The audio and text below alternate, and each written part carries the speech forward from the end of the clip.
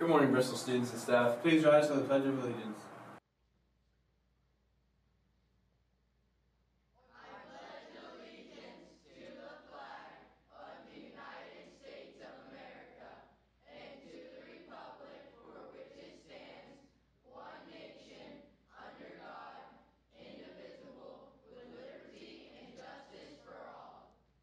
Thank you. You may be seated. Today the furniture you're having BBQ ribs, carrots, and fruit. The softball team lost in the district semifinal Monday night by a score of 0-3. Congrats to the ladies on a great season. The baseball team won 3 games this past weekend, beating Southington twice at Newton Falls. Nick Church had 7 hits in the 3 games, including multiple doubles. Congrats to all the conference baseball and softball selections. First team, Nick Church, Jeremy Miller, Jalen Molnax, and Billy Miller. Second team, Brittany Mooney and Brooklyn Molnax. Good luck to our track team at districts tonight. Here's an interview with Maddie Miller.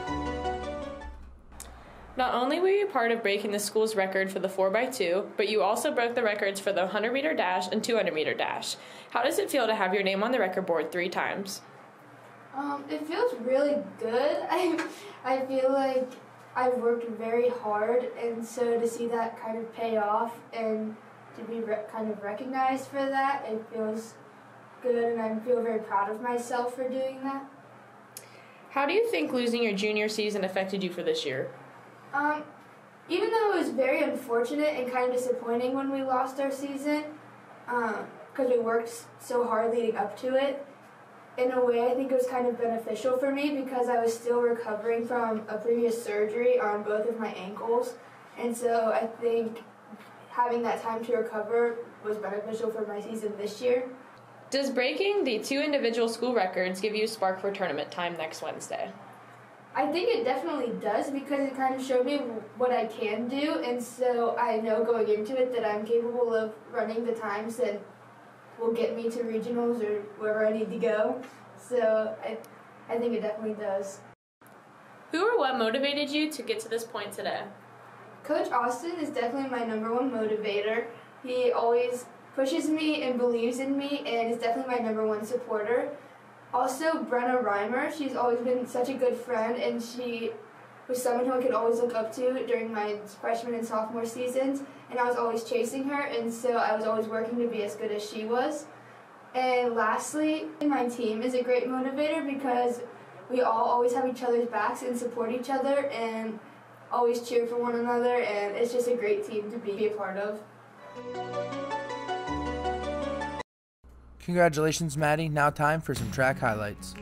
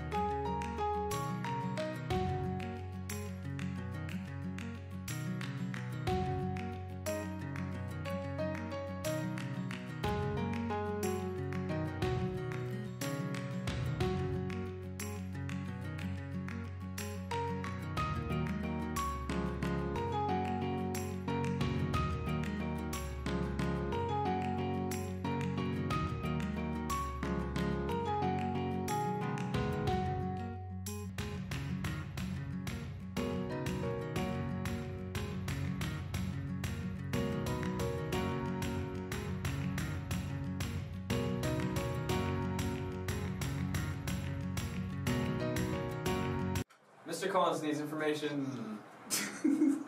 Mr. Collins needs information regarding participation in fall sports for next year, 2022. An email will be sent with you in a Google Form survey. Please fill out the Google Form. Please respond by Friday, May 21st. Mrs. Hinderleiter will be running JV varsity cheerleading tryouts for next season. The clinics will take place May 24th, 25th, and 26th from 2:45 to 4 p.m. The tryouts will be held June 1st from 3 to 5. If you have any questions, please see Mrs. Hinderleiter. Any students interested in junior high cheerleading, please sign up in the high school office.